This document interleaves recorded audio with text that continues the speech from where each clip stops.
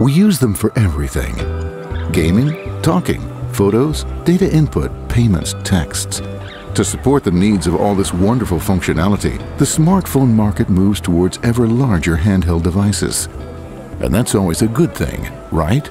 No, not with a mission-critical device. When designing the award-winning Ascom Myco, some would have thought that we would go big.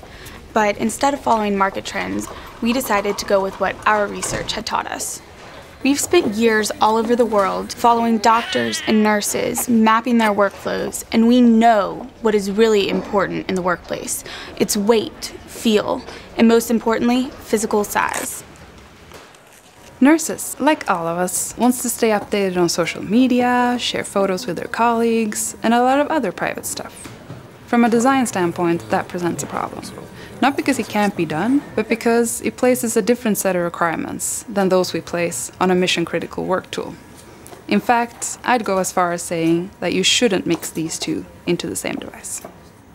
Hands of the nurse are constantly busy. A handset should be like a trusty companion, always there but never interfering. So again, the larger and heavier the handset, the more it will get in your way. Nurses must often use both their hands, and letting go, even with just one hand, can be difficult. Thus, one-hand operation of the handset is important.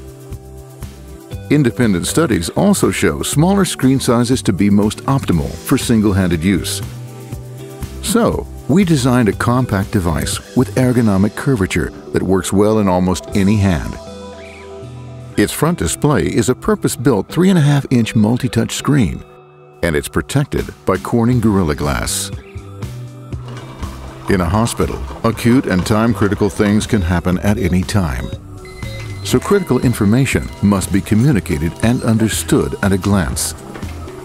The Ascom Myco features not only a front display, but also a unique top display with a priority beacon.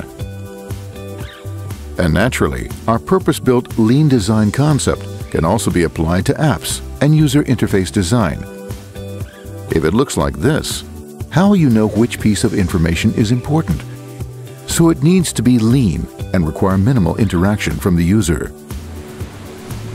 So use whatever phone you want for all your personal needs.